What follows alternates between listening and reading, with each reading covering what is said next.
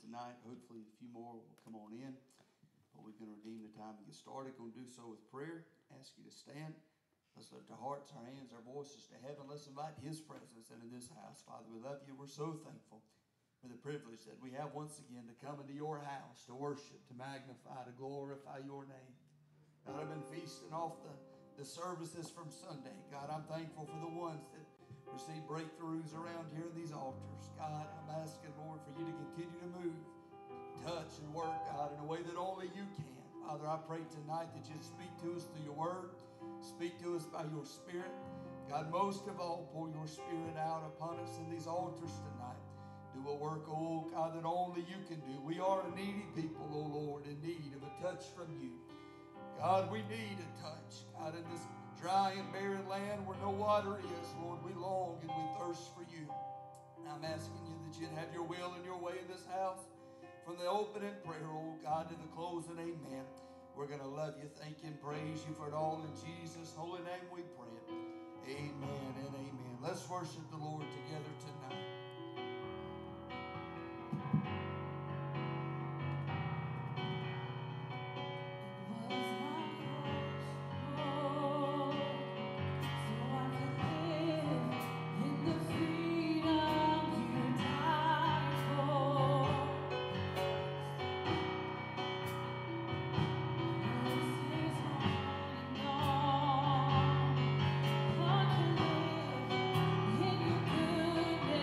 Forevermore.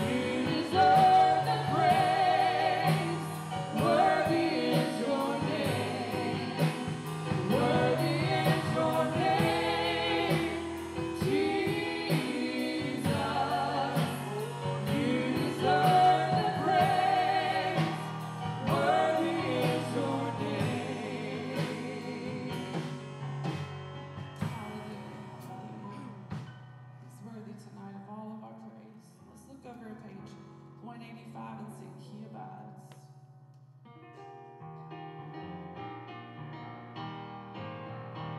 Rejoicing night and day as I walk this little way, for the hand of God and all my life I see. And the reason that my wish is to seek the Lord is this, that the comforter abides with me. Oh, He abides, yes, He abides. Oh, hallelujah, He abides with me. Well, I'm rejoicing night and day as I walk this narrow way, for the comforter abides with me. He gives forgiveness for the sins once I had no peace within, till I heard how Jesus died for a tree. Then I fell down at His feet, and there came peace so sweet. Now the comforter abides with me. He abides, yes, He abides. Oh, hallelujah, He abides with me. I'm rejoicing night and day as I walk this narrow way, for the comforter abides with me. He's with me everywhere, and He knows my every care. I'm as happy as a bird, just as free. Oh, for the Spirit has control. Jesus satisfies my soul. Now the comforter abides with me. He abides, yes, He abides. Oh, hallelujah, He abides with me. Well, I'm rejoicing night and day as I walk this narrow way, for the comforter abides with me. There's no question for the things of this world may take its wings, and long ago I gave up instantly. All my battles turned today, all my burdens rolled away. Now the comforter abides with me. He abides, He abides. Oh, hallelujah, He abides with me. I'm rejoicing night and day as I walk this narrow way, for the comforter abides with me. He abides, yes, He abides. Oh, hallelujah, He abides with me. I'm rejoicing night and day as I walk this narrow way, for the comforter abides with me.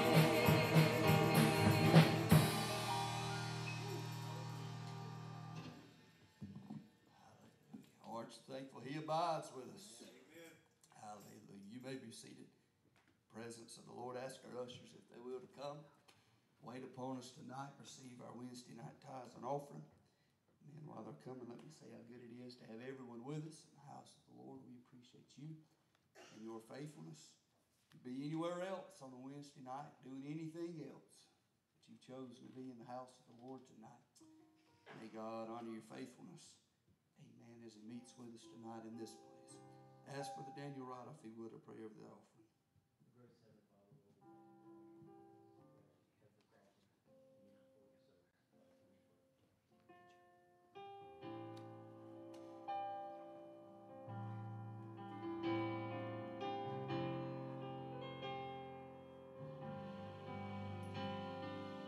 You set a place at the table, surrounded by enemies.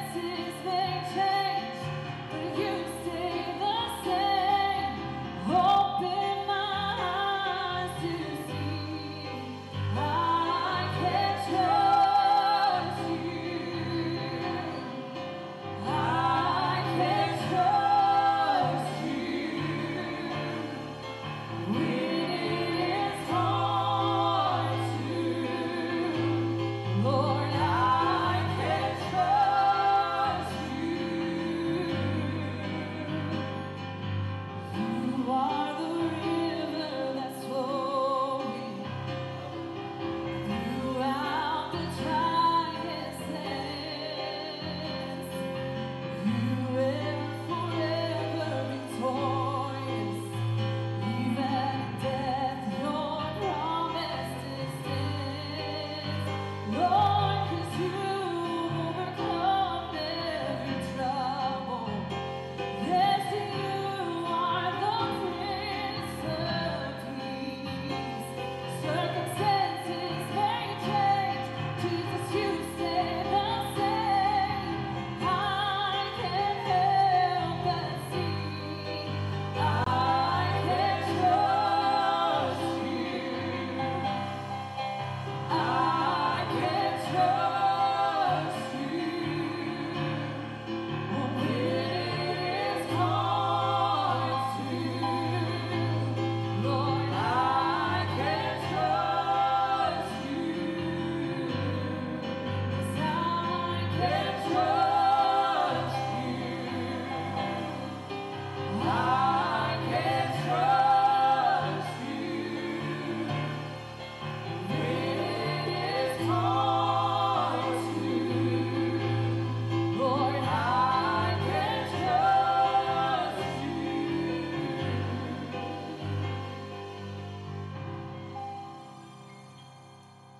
Hallelujah. I'm thankful I can trust Him tonight. Hallelujah. There's never been a test, never been a storm, never been a trial that He's not been there, that He's not kept us. Amen. We're kept by the Word, by the power of God.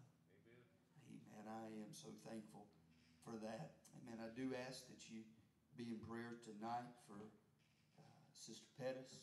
That's Sister Meek's mom. Brother Meeks called me early this morning and let me know that she had had a very bad night last night. Her heart rate had dropped into the 20s, oxygen level tanked to the 70s, and they thought that that this might be it for her. And but they said somewhere about sun up, her heart rate picked back up, oxygen picked back up, and it's been kind of sporadic throughout the day. I was by there and prayed with them for quite a while today, and he messaged me just before church and said that her heart rate was beginning to drop again. So she's 100 years old. She has lived a long life, and none of us are promised immortality on this side. Amen. I don't know what God's will. He can raise her off that bed and she could live, amen, outlive me. And as long as there's breath, there's hope. But if this is God's time, I've been in prayer today that He would make her crossing and her home going easy, and that the peace of God would cover Sister Meeks and Brother Meeks. And I was praying for them today, and in their house, and the Holy Ghost fell down in that place, and just you could feel God was there. And I believe that that's what the writer said was precious in the sight of the Lord is the death of His saints. Even in the middle of heartache and grief for those that are left to pick up the pieces after they're gone. I mean, if you can die with the peace of God and knowing that you can exhale on this side and inhale on the other side and be in the presence of the Lord, folks, that is a precious thing. It doesn't make grief and death any easier for those that are left behind, but for those that know the Lord and those that are getting ready to meet Him, I mean, that is a precious thing. So I ask that you keep them in your prayers. Brother James Mobley, as he continues to battle sickness, as he is going through an intense round of chemo. He doesn't have an appetite, just very nauseous. And Sister Sheila called me last week and asked me to be in special prayer for him, and we have been. I was going to go by there a couple of times and visit with him, but he's just very sick, doesn't want visitors, doesn't want company. And so I told him, I said, well, when you get better, I'll be there, and we'll visit with you. But until then, we're going to be intensely praying on our end. And I said the church is going to be praying, so when you pray, remember those two.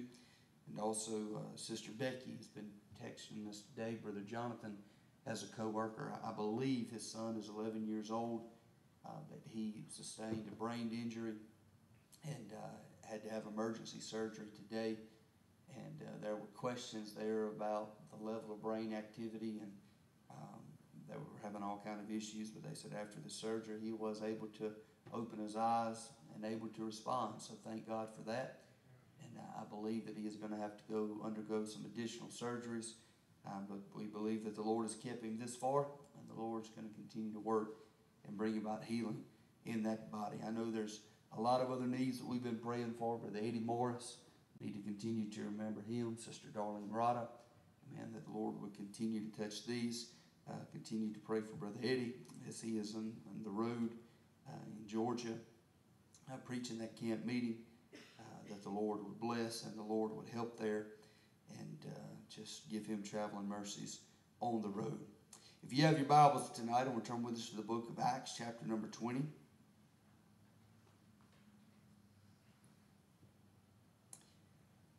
I'm going to preach to you tonight, amen, out of a verse that I have never preached from.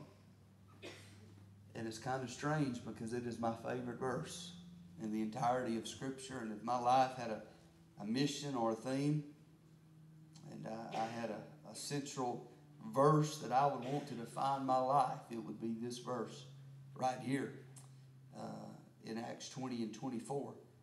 But I remember when I first got saved, and the Lord was dealing with me, and began to feel the call to preach upon my life. I was on my bed one night reading the Scripture. I was still in high school, but I was up very late that particular night, and I was reading the Scriptures. And I came across this verse, and I remember just breaking down and weeping and crying. And I said, Lord, I said, that's what I want to be able to be said about my life. And I've never preached from it before, but I am tonight. The Lord led me to these verses this morning, and I couldn't get away from them. And began to talk to me late this afternoon, and just want to share right out from my heart tonight. Acts chapter 20, verse number 22, Paul is writing, and he said, And now, behold, I go bound in the Spirit into Jerusalem, not knowing the things that shall befall me there, save that the Holy Ghost witnesseth in every city, saying that bonds and afflictions abide me. But none of these things move me. Neither count I my life dear unto myself, so that I may finish my course with joy in the ministry which I have received of the Lord Jesus, to testify the gospel of the grace of God. There it is right there. If I had one verse to sum up my life and my ministry, that would be the verse.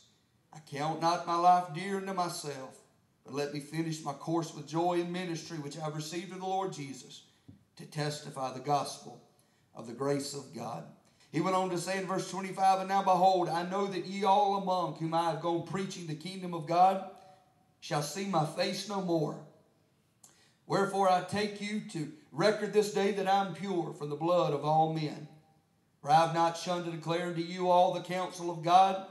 Take heed therefore unto yourselves and to all the flock over the which the Holy Ghost made you overseers, to feed the church of God which he hath purchased with his own blood. For I know this, that after my departing shall grievous wolves enter in among you, not sparing the flock. Also of your own self shall men arise, speaking perverse things, to draw away disciples after them.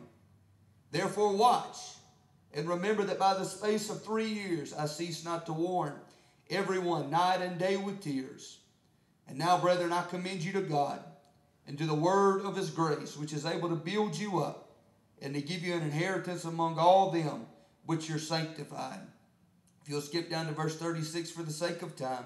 It says, And when he had thus spoken, he kneeled down and prayed with them all. They all wept sore and fell on Paul's neck and kissed him, sorrowing most of all for the words which he spake, that they should see his face no more. And they accompanied him unto the ship. And I want to preach with the Lord to help me for a few minutes on a simple thought of a dead man walking. Strange title, I know, but just bear with me for just a few minutes tonight, but it'll all make sense. But a dead man walking. Father, I love you tonight. I thank you for the word of God. I thank you for the scripture of God that sustained me many a days and many a nights. Weary in this body, weary and spirituality, wearying on the journey, Lord, I've drawn strength from these verses right here. And God, it's my prayer that I may finish my course in the ministry that you have given unto me with joy. God, that I may testify the gospel of the grace of God. Father, I pray that you'd strengthen and encourage and edify the body tonight. That you'd help us, oh God, that you'd speak to us through your word. Let your anointing be present. We're going to give you thanks and glory for it all. In Jesus' holy name we pray it. And the church says amen. Amen. And amen. The term dead man walking is one that you may be familiar with. We know that a prisoner that has been condemned to death by execution, he is sentenced unto that execution, and under the United States he has a right to appeal, and after that appeal date is set, he has an execution date from that. But from that time that the appeal is denied to the time of that execution, he is referred to as a dead man walking, meaning he is going to happen. It is inevitable. He's going to die. He may have oxygen flowing through his body. He may have blood coursing through his veins, but he is a dead man walking. I'm not dealing with the physical aspect of death, because that's a very morbid thought of that in the physical. But I do want to deal with the spiritual aspect of a dead man walking. Because in our text, Paul, he is visiting Ephesus for the final time. He would make his journey soon to the city of Jerusalem, where he would be bound and sent to Rome, where ultimately he would be executed. His life would be given for the cause of Christ. And the Bible tells us that as he was going to city, people would warn him, Paul, don't go to Jerusalem. Stay here. You can minister here. You can build you a church, and what a church you can have. You've planted churches in the neighboring cities. The church of Ephesus was the first mega church, if you will, that at one point in time had over 10,000 people attending the services. Paul, you've been effective in ministry. Just hang out right here with us. Set up your ministry here. There's no need to go to Jerusalem. But Paul was called to go to Jerusalem. Paul, it was birthed in his heart to go and adventure, to be at Jerusalem for Passover. He had that desire in his heart, but God had another desire. God knew that and already had his plan mapped out, that Paul was going to be apprehended in Jerusalem, that he was going to go from Jerusalem ultimately to Rome, because the gospel was to be declared in Rome, and Paul was to be the vessel that was to carry the gospel to Rome. He was the one that was chosen for this. So Paul had given up all rights to his life. He had given up everything for the cause of Christ. He no longer had a will. He no longer had any desire or ambitions outside of the will of God. Paul had crucified himself to the place that his will was to do the will of God. It wasn't about what made him happy. It wasn't about what brought him joy, but it was about what brought God joy. It was about what brought life and vitality to the kingdom of God. Paul truly was a dead man walking. He had given away all rights to his life. The ownership of his life had been turned over to another. It had been turned over to the Lord Jesus Christ. And we look at the life of Paul. There was three things specifically that the Lord dealt with me about this afternoon that I want to share with you quickly and briefly, if the Lord will be my help. Number one, there were three areas of Paul's life that he was dead to, but the first area is he was dead to sin. No amens, but he was. In Acts 20 verse 19, he greeted the church and he said that he was serving the Lord with all humility of mind, with many tears and temptations. Amen. In today's world, men attempt, amen, to become masters of their craft, masters of their trade. We want to be the masters of our domain. But in all actuality, men are not masters, but men are always servants. Our life is servitude. In actuality, you can strive for mastery of many different things. But when the rubber meets the road, every man is a servant. You're either going to be a servant to one or two things. You're going to be a servant unto righteousness or a servant unto unrighteousness. You're going to be a servant unto holiness or a servant unto unholiness. You're going to be a servant in the kingdom of God, or you're going to be a servant to the devil in the kingdom of darkness. Amen. There is no middle ground. That's what being born again is all about, is leaving the clutches of unrighteousness and entering into the righteousness of God. And Paul made it very clear who his master was. He said, I'm serving the Lord with all humility in mind. To make such a claim and a statement, Paul had to be dead to a life of sin. Now, you look at the life of Paul in the Holy Scripture. He referred to himself as the chiefest of sinners. He was one that consented unto the death of Stephen. He was one that consented unto the death of many Christians, and many people died because of the actions and the will of this man. Amen. He truly was a servant unto sin. But on the Damascus road, thank God, he changed owners. On the Damascus road, thank God, he became, left the clutches of evil. Amen. He departed from being the chiefest of sinners. And by God's grace, he became one of the chiefest of saints. Amen. Folks, that's what being born again is all about. Amen. Living the life of another. Living the life of Christ. Being dead to sin. Amen. You say, can you truly die to sin? Paul wrote in Romans 6 verse 1, what shall we say then? Shall we continue in sin that grace may abound? God forbid. How shall we that are dead to sin live therein any longer? Listen, I'm up to here. Amen. I've heard people, and it's growing more and more prevalent. Amen. That everybody has to sin a little bit every day. Hogwash. There's a church this side of Jerusalem that's a whole lot closer to us than it is away from it, but I'll leave it at that. I've driven by the past couple of days having to go do things and run errands, and their slogan that is on their church sign is, only sinners worship here. I thought to myself, how stupid is that? Only sinners. I know we're in a competition. Amen. They're in competition trying to come up with the catchiest slogan, amen, of what can be on the most cutting edge. But listen, folks, amen, I am not a sinner. Sinners don't come to church to worship. Saved people come to church to worship. Sinners come to church to be saved. Saved people come to church to worship. Amen. That mentality. We're just sinners saved by grace. Amen. I know it may be catchy, but folks, I'm not a sinner. That's who I was. Amen. And that's what being born again is all about. Dying to sin. Dying to that lifestyle. Dying to what I was. Amen. Thank God I've been saved. This year makes 20 years. I'm not the same man that I was 20 years ago. Amen. The sin that gripped my life don't grip my life anymore. The chains of bondage and addiction that grip my life, it doesn't grip my life anymore. Amen. I've been set free to that. I am dead to that. Listen, folks, you're looking at a man, you see a preacher in a suit and tie tonight.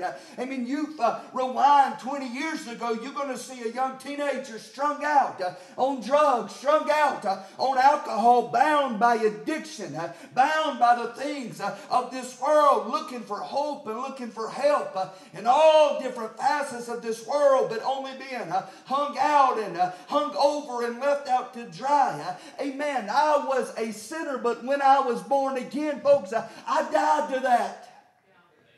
I died to that. I no longer have the same addictions. I no longer have the same cravings. I remember craving drugs. I remember craving alcohol. Now I crave the presence of the Lord. Now, amen, I still have addictions in my life, but it's not the same one. I'm not addicted to things of this world, folks. I'm addicted to Him. Hallelujah. I'm addicted to His Spirit. I'm addicted, amen, as the house of Stephanus in the book of Acts, they said that they have addicted themselves unto the ministry, folks. Amen. I'm preaching to you tonight. Paul was dead to sin. It is the will of God for you to die out to sin.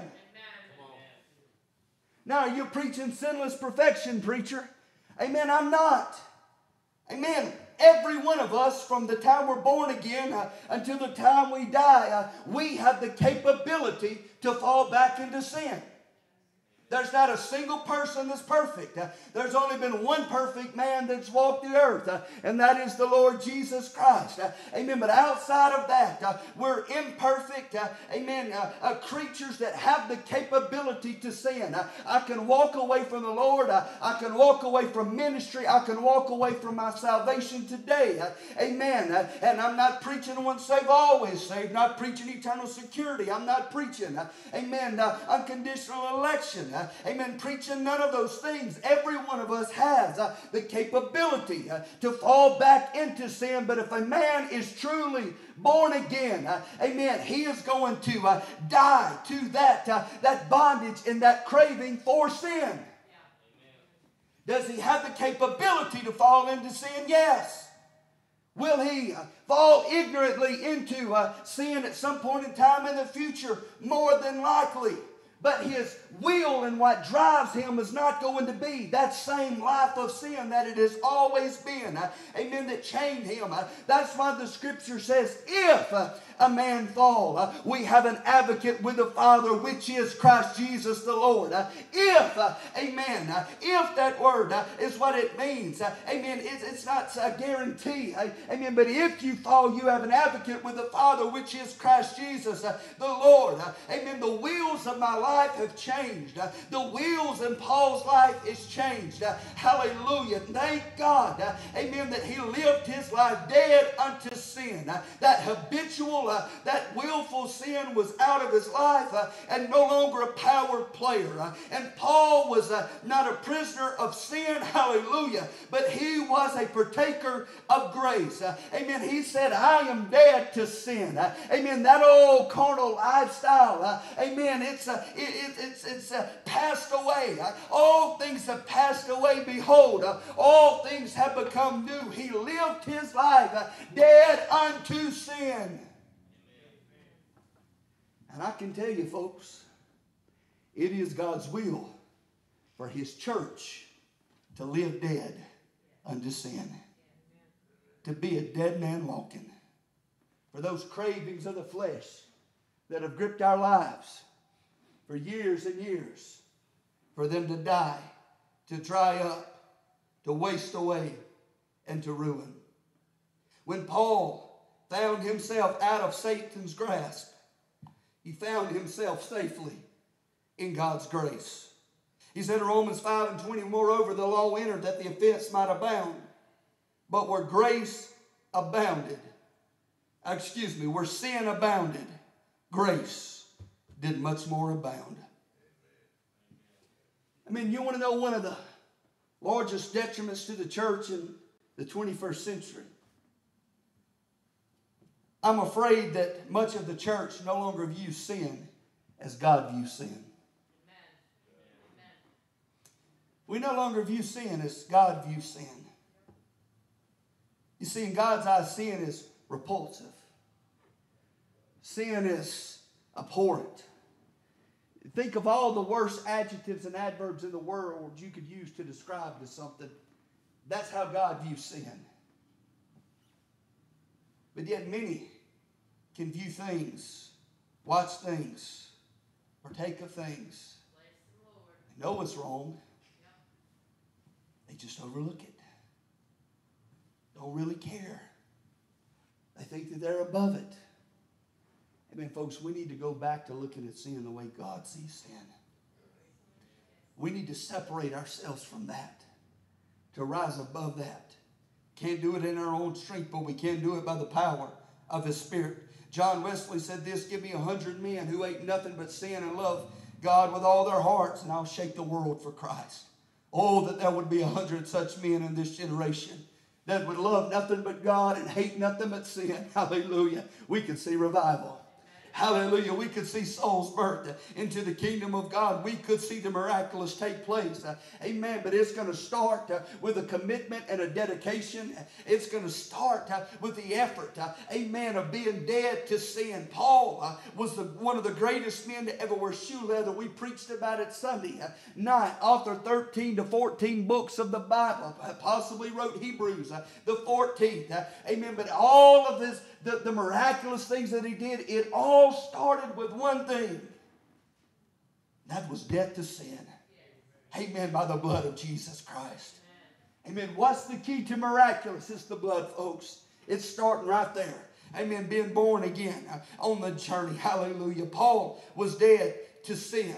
Amen. And if we are dead to sin, folks, then we are going to be alive unto Christ. Amen. What is opposite there is true. To be alive in sin is to be dead in Christ. But to be alive in Christ is to be dead in sin. Hallelujah. Amen. Dead to sin. Amen. Paul was there. Not only was he dead to sin, amen, but Paul was also dead to self. Once he was born again, once he was filled with the Spirit, I quoted it to you Sunday night. Amen. But Paul didn't go where Paul wanted to go. Paul went where the Spirit led him to go. Paul went where God opened the doors. We saw this in Acts chapter 16. We preached about it Sunday night. They had gone throughout Phrygia into the region of Galatia and were forbidden of the Holy Ghost to preach the word in Asia. When they were come to Mysia, they asserted to go into Bithynia, but the Spirit suffered them not. They passed by Mysia, came down to Troas, and a vision appeared unto Paul in the night. There stood him a man of Macedonia praying, saying, come over into Macedonia and help us. And after he had seen the vision, immediately we endeavored to go into Macedonia, assuredly gathering that the Lord had called us for to preach the gospel unto them. If Paul had his rathers, he would have been in Bithynia. If Paul would have had his rathers, he would have gone unto Asia. But God said, you ain't going to Asia. You ain't going to Bithynia. I'm sending you down, hallelujah, to Macedonia to preach the gospel. Amen. Paul had come to the realization in his life that he wasn't calling the shots. He was dead to self. He was dead to what he wanted. He was dead to his ambitions. His life had been given over to another purpose. His life was surrendered to the absolute and perfect will of God. We see this play out in our text. He said, and now I go bound in the Spirit unto Jerusalem, not knowing the things that shall befall me there, save that the Holy Ghost witnesseth in every city, saying that bonds and afflictions abide me. I don't know what's going to happen when I get to Jerusalem, but everywhere I go, there's a prophet standing up saying, Paul, you're going to be afflicted. You're going to be bound. Two things is going to happen. Bonds and afflictions. Bonds and afflictions. Bonds and afflictions. Every city I go in, that's all I get. Can I tell you, if that were Corey Brown, and everybody standing up prophesying to me, bonds and afflictions, bond and afflictions, bond and... I think I might say, time out. Let's see this thing through, Lord. I'm not cut out for prison. I don't want to go to jail. I don't like bonds. I don't want to do that. Paul could have said, time out, Lord. I've already been to prison. And I don't like it. I've already been in stocks and fetters. You delivered me one time. Why is it that you're leading me back to go into prison again? Everywhere bonds and afflictions. But after that, I like what the Amplified said of our text. He said, I don't know what's going to happen to me in Jerusalem, but I don't consider my life as something of value or dear to me. My life is not my own. I've been bought with a price. Hallelujah. I've been bought by another. I'm His servant. And I consider my life not as valuable nor dear, so that I may with joy finish my course in the ministry which I received from the Lord Jesus, to testify faithfully of the good news of God's precious undeserved grace, which makes us free of the guilt and sin and grants us eternal life. I can tell you, folks, that mentality cuts against the grain of all human nature. Amen. All of human nature. We want to better ourselves.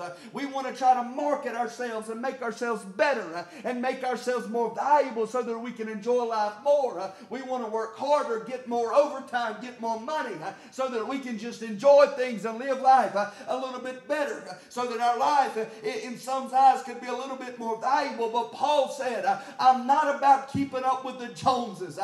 This is not a competition. I consider my life nothing of value. My life is not dear unto me. My life is not my own, folks. That mentality goes against the grain of all modern thinking, of all modern philosophies. Amen. He truly lived out his life with the mission to live is to die. To die, amen, is to gain. Hallelujah. To live is Christ, and to die is to gain. Amen. He truly was a remarkable man with a remarkable mission centered around his life. My life is not valuable or dear unto me. My life belongs unto Him. While cutting against the grain, I want you to notice what Paul said in 2 Timothy verse 3, that in the last days perilous times shall come. Men shall be lovers of their own selves. That's what it says.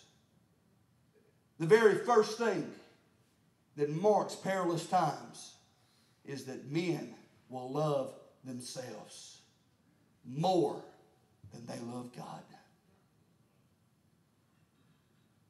Just look at this generation, folks. You only live once. Live life to the fullest. It's all about the now. We're seeing a generation that loves themselves more than they love. The antithesis of what Paul was. Paul was dead to self. But he said that in the last generations, men are going to embrace themselves.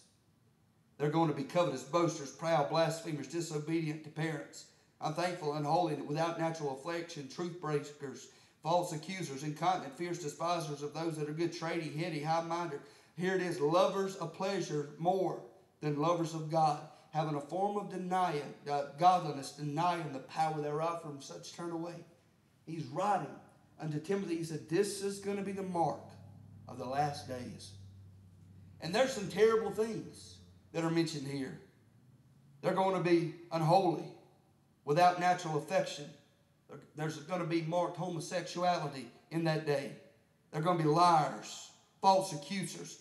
I could go on and on out of all this, but you want to know what sums it all up? Out of these, all the horrendous things that are mentioned, it all flows out of the first thing, and that is men shall be lovers of them own selves.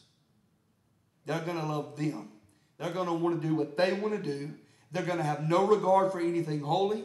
They're going to be lovers of pleasures more than lovers of God. He went on to say in Philippians 3, verse 18, for many walk, of whom I have told you often, and I tell you even weeping, that they are enemies of the cross of Christ, whose end is destruction. Here it is. Whose God is their belly, and whose glory is in their shame, who mind earthly things. Amen. It says there an interesting phrase, whose God is their belly.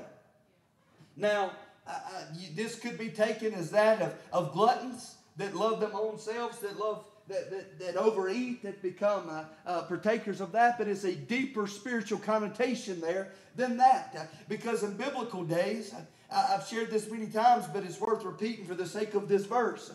The belly was considered the center of one's emotions. And the same way that we would say, I love you with all of my heart, in today's terms, that would be saying that I love you with every seed of emotion. In our culture, the heart is the center point. But in their days, the belly was the center point. So men, you want to be real romantic to that wife tonight? Honey, I love you with all my bowels. It don't carry the same punch for us when we say it, but that was what they would say in biblical days. My bowels yearn for you. That's even mentioned, amen, in Scripture. Amen, talking about the bowels. If you see your brother in need and have not bowels of compassion, then how dwells the love of God within you? Bowels represent the center point of emotion. So what Paul was saying here is that their God is going to be their belly. Their God is going to be themselves. Amen. Their God is not going to be Jehovah. They're not going to regard God as God, but they're going to float themselves up as God. Is it any wonder why in the charismatic realm of the church today, amen, there's mega-time, hot-shot preachers that are elevating themselves as little gods. Saying we're little gods. We have our own dominions. We have our own kingdoms. We have our own authority. I can tell you, folks, that's heretical and that is dangerous, dangerous grounds. We're seeing it even slip into the church that men are becoming their own God. Amen. Their God shall be their bellies. But Paul said, amen, he had to move beyond himself as others could. He said, amen, it's not about me. It's not about myself. But God, it's all about you. Amen. I'm not my own God. I've been bought with a price. I'm dead to sin and I'm dead to self. It's not about where I want to go. It's where you want me to go. It's not what I want to preach. It's what you want me to preach. It's not what I want to do, God. It's what you want me to do. I'm dead to everything but you. My God, the same way it's imperative in the life of every individual that we be dead to sin. It is imperative, amen, and mandatory in the life of the believer that we be dead to self, that we give all rights unto God. He's purchased us. He's redeemed us. We are His. It's not about what we want to do. It's about what He wants to do in us, through us, and out of us. My God, that we can make Him known in this world. Paul moved beyond himself as others couldn't. But it is imperative for us. That's why he said, I am crucified with Christ, and nevertheless I live. Yet not I, but Christ liveth in me. And the life which I now live in the flesh, I live by faith of the Son of God, who loved me, gave himself for me. He said in Philippians 3 and verse 20, following up there, that verse, whose God is their belly, he said, for our conversation is in heaven, from whence also we look for the Savior, the Lord Jesus Christ. Hallelujah. Who shall change our vile body, that it may be fashioned like unto his glorious body, according to the working thereby, whereby he is able even to subdue all things unto himself. Amen. Paul truly was one that was dead to sin. He was dead to self. Man, I shared with you in the formative, literally days of my Christian experience and walk with God. I'd gotten saved a week before, filled with the Holy Ghost. I came straight home from church camp. The next week, 2-a-day football practice. My whole life I'd eaten sports, drank sports, I played baseball from the time I was knee high all the way up, football. Loved it, passionate about sports. That Monday morning, I'm getting up to go to 2-a-day football practice. And the Lord spoke to me so plainly and clearly and said, lay it down. Now for me, you might as well have shot me at that point in time. Because that was something I just was not prepared to deal with or do. That's what I wanted. It's what I wanted to pursue, to be. I loved it. I loved playing the game. Went on to practice. Practice Monday evening. Came home, went to bed.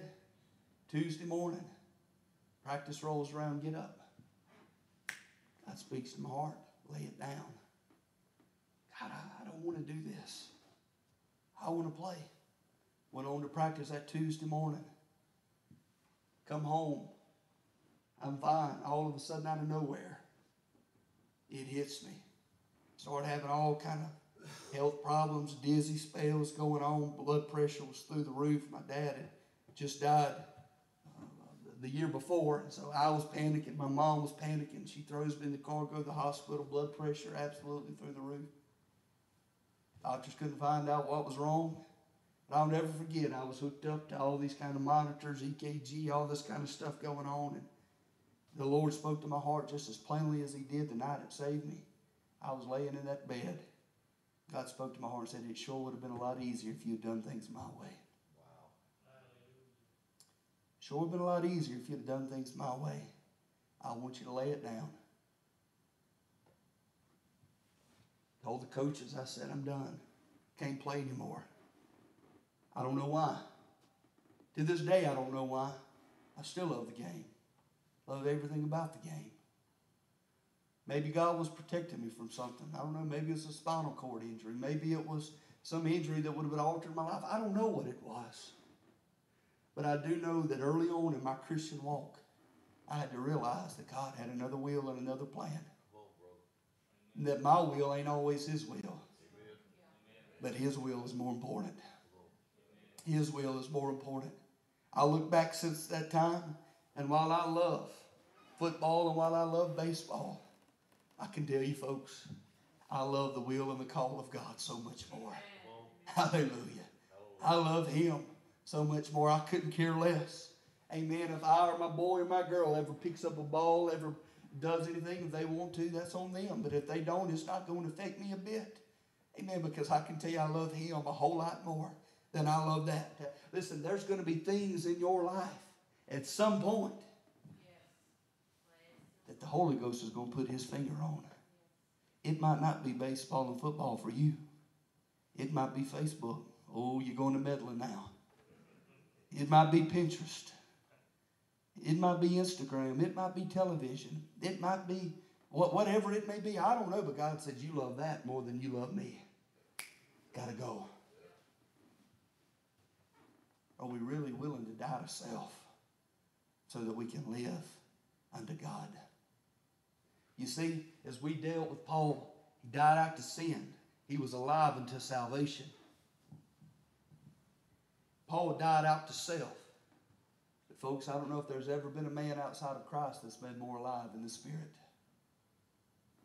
You see, when you die out, when everything that you lay down, God gives you something better in exchange. Everything that you sacrifice and you crucify yourself to, amen, there's a blessing on the other side of that. Amen, that God reveals Himself or gives you truth. Amen, and I can tell you folks that the Spirit is better than self any day of the week. Hallelujah. Amen. Paul was dead to that life. He was dead to self. But folks, he was alive in the Spirit. He preached. My God, and the dead come back to life. He laid hands on the sick and he saw them recovered. Amen. There's been very few men, amen, that turned their world upside down for Christ. But Paul was one of them. Why was it? He was willing to be a dead man walking. He was willing to surrender all rights to the cause of Christ. Christ had absolutely all rights to every detail of his life. And because of that, amen, the measure of the Spirit that he received, amen, was great, amen, upon him. What would happen today if men would take such ambition and drive to be just like that, to give God unreserved rights to that life, dead to sin, dead to self, so that they can be alive unto salvation and alive in the Spirit of God. Not only was he dead to self, he was also dead to suffering. You see progressive work here, folks. Every man, every born-again man has a point in time where he's got to die out to sin. Through the work of sanctification, you're going to find out, amen, you're going to see and to experience that self has to die, flesh has to die, so that the Spirit may live. But then we get down to the point of suffering. And this is something that impacts every single believer. I don't care whether you've been saved 5 minutes or whether you've been saved 55 years. There are times that you are going to suffer for the cause of Christ. All that live godly in Christ Jesus shall suffer persecution. That is an emphatic statement that is just as much true as John 3:16, for God so loved the world that he gave his only begotten Son. We love quoting that verse, but when it gets down to human suffering, and what we call suffering in America, we suffer very little for the cause of Christ. They're chopping their heads off on the Ivory Coast right now in Africa. In Sudan, in Nigeria, they're burning them in cages. They're bulldozing churches and running over them with excavators. Brutal, horrendous ways to go out. And yet we want to get upset because somebody don't like our Facebook post. Or somebody puts a crying emoji. Or somebody don't like what we... God help us. But I can tell you, folks, it's going to get worse. I'm not rejoicing in that. I'm not looking for it. But, amen. Every one of us, we may not be putting our head on a chopping block today, but all of us, we're going to suffer persecution. We're going to have to deal with human suffering. I mean, the Bible says that Peter said, I would rather you suffer as a believer than as an evildoer. Evildoers have to suffer because of what they do when they're in sin. Amen. A Christian suffers oftentimes because of who they are, a child of God. Paul was warned many times that suffering was going to come his way. But I want you to realize something, folks. He was dead to that. He truly was a dead man walking. Everywhere he goes, people are prophesying bonds and afflictions. Bonds and afflictions. But he said, none of these things move me. None of these things move me. Neither count I my life dear unto myself, that I may finish my course with joy in the ministry which I have received of the Lord Jesus to testify the gospel of the grace of God. He was saying, folks, I'm dead to sin, I'm dead to self, and I'm dead to sufferings. Now, it's one thing to say that, but it's something altogether different to live that. It's one thing to say I'm dead to sufferings for the cause of Christ when you haven't suffered anything. It's one thing to say persecutions don't bother me when you've never really been persecuted. But you can go through 2 Corinthians 11 and just read of the sufferings of Paul. He said, let me tell you what I've been. Not that I'm going to glory after the flesh, but I'm going to glory unto God. He said, I speak as a reproach. He says, of all the things, he said, are they ministers of Christ? I speak as a fool, I'm more, and labors more abundant, and stripes above measure, and prisons more frequent, and deaths oft. Of the Jews, 5 times received I 40 stripes, save one. I've preached that to death. The reason that they gave him 40 stripes, save one, or 39 is the first time that a man was beaten in Jerusalem during that time frame by the Romans. He was beaten 40 times and fell over dead. So they said that if you're going to beat a man, you can't beat him 40 times because 40 times has killed one man and may kill this one. So we don't want to kill them. We want to get them, but we do want to get them just as close as possible to death without crossing the line. So he said, 5 times received I 40 stripes, save one. 5 times he was brought right to the brink of death by beating.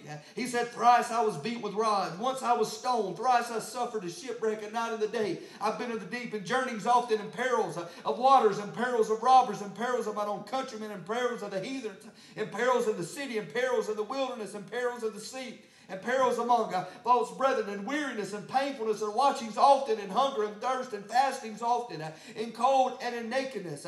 Beside all of these things that are without, amen, I have to deal daily with the care of the churches. He went on to say that he was kept when the governor of Damascus wanted to apprehend him, and through a basket was let down by the wall and escaped his hands. Folks, any of these sufferings would be enough to make a lukewarm pew warmer. Say, I'm done. I'm out. I quit. I told you, I'm not an SSP tonight, a super spiritual person. I don't have wings and a halo. I don't like to suffer. I don't like persecutions. I think I would be able to, having to find me a place to pray and say, Lord, you sure about this? You see, if a man were to endure all of this and seek out Christian counsel in today's time, most of them would say, you're out of the will of God.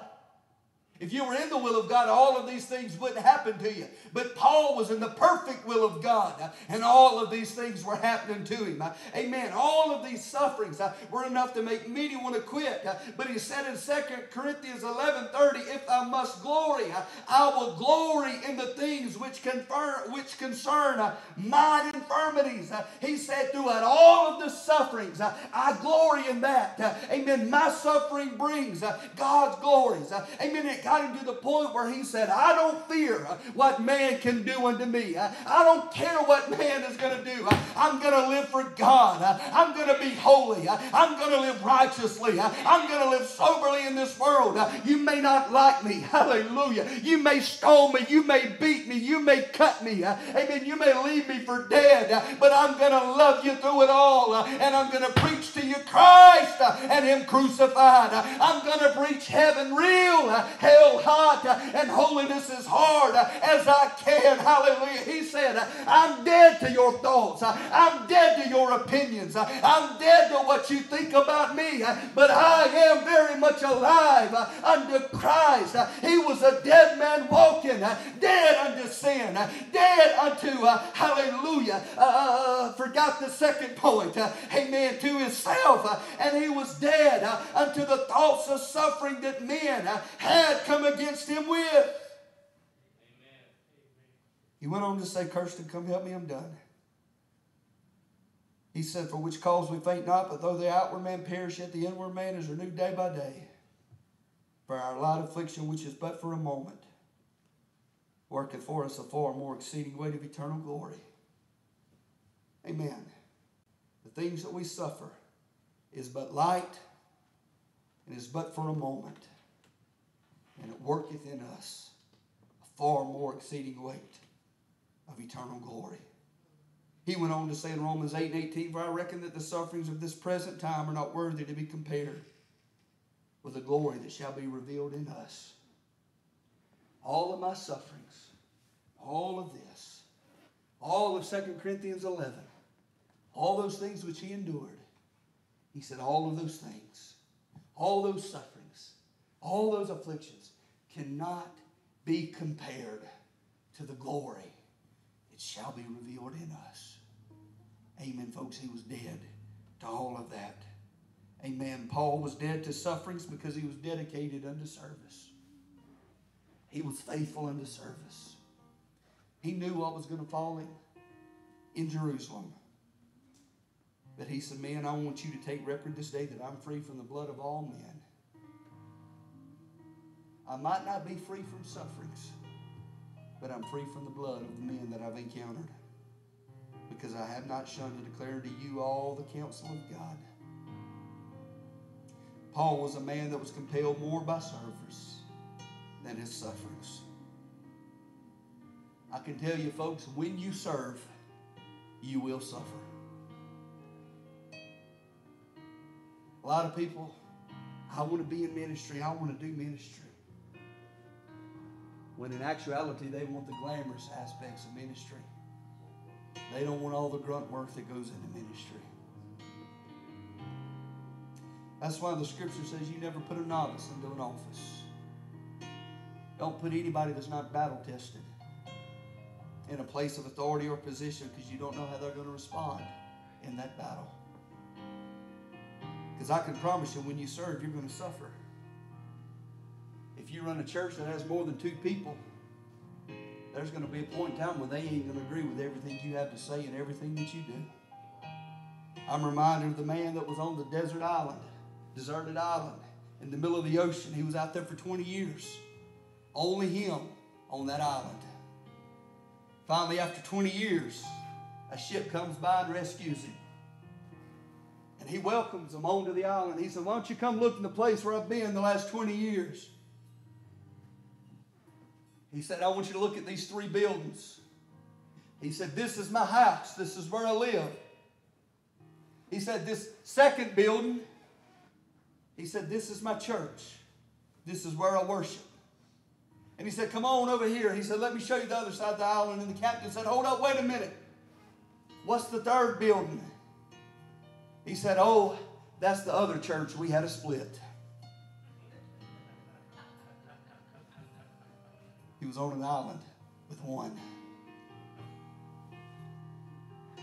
You have different people. Not everybody's going to like what you say. Not everybody's going to like what you do. Those that serve, amen, are going to suffer from time to time. But I can tell you in ministry, your heart of service must be greater than the feelings of sufferings. The heart of servitude and the heart of love. I can tell you, I'm not putting ministry in a dark light, because I can tell you there's absolutely nothing greater than living the life in the ministry for the King. Hallelujah. There's nothing more glorious. Amen. Nothing better. But I can tell you, if you're going to make it, you're going to have to be dead. Amen to that feeling. That's tough. That's hard. But that's the key to victory. I'm reminded, and I'm closing with this, 2 young Germans. They heard about an island in the West Indies that had about 2,000 to 3,000 African slaves. On that island was a British plantation owner that was bitter against the Lord. And he gave word to these African slaves. He said, you're going to come work the plantation. He said, but there's no Christianity here. There'll never be Jesus preached here. He said, I'm done that, and I'm beyond that. Those thousands of slaves went to this island, worked there for a number of years. The story somehow came back to these 2 German Moravian missionaries who heard about it. Heard about all the thousands of slaves that were there. No gospel, no church, no discipleship.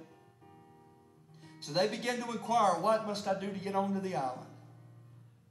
There was only one way that they could get onto that island, and that was for themselves to become slaves. They sold themselves into servitude so that they could get onto the island with slaves, where they could present the gospel of Jesus to them. When they were headed down to the dock to get on the ship, their family were crying, their church people were gathered in tears. Their mama knew she'd never see that baby again. That daddy knew he would never be able to see his son again. They boarded that ship. Their faces like a flint to the mission that was ahead. Right before they was out of sound waves, they turned back to the crowd and they uttered these words. May the Lamb of God that was slain receive the reward of his sufferings. May the Lamb of God that was slain receive the reward of his sufferings. And with that, the Moravian missions were birthed. That's a very famous story made very popular by one Paris Reedhead, who told that back in the earlier years of the church. But here's the rest of the story. What isn't written in a lot of history books. Those 2 young boys went to that island, and after a very short stint, they contracted malaria and died with no spiritual fruit. Somehow, some way, word got back to that same church about those 2 missionaries that they loved, that they had tragically died.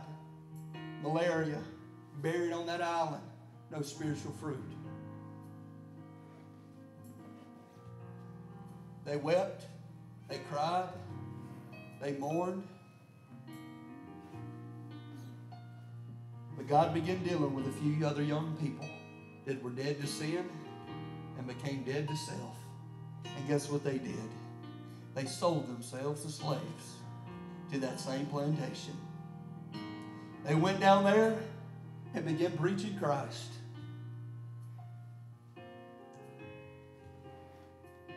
This time, conviction gripped the heart of that plantation owner.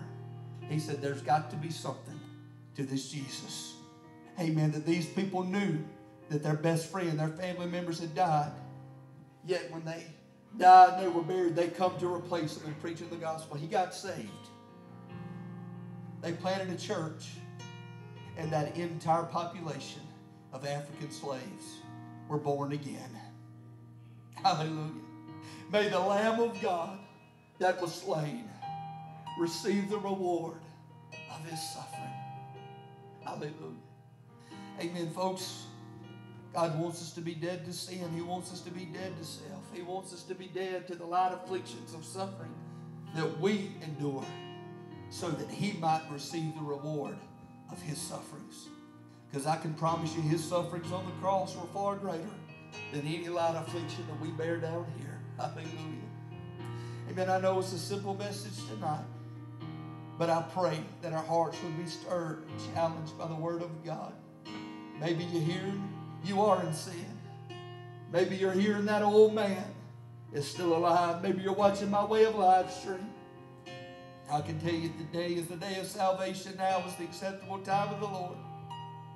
Hallelujah. You can die to that sin. You can die to that problem.